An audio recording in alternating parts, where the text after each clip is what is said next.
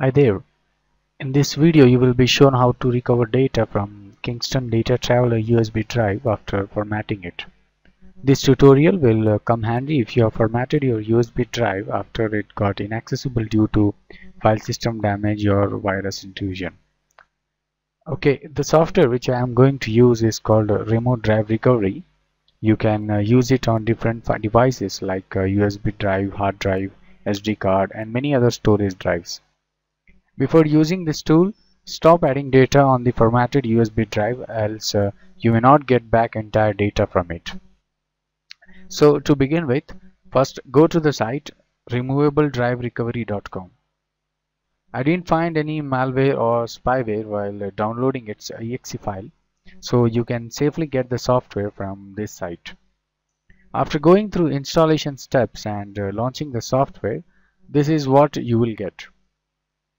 Here you can see three different options. Now watch carefully the steps I'm going to show. First, select Recover Drives option. Then choose Formatted Reformatted Recovery Module. From this list, choose your Kingston Datatraveler and click Next. Wait till the software searches the formatted partitions on your USB drive. Then choose the required partition and proceed further. Software will then start scanning the USB drive and gives out a list of recovered files and folders. Here you can preview your media files to check they are healthy or not.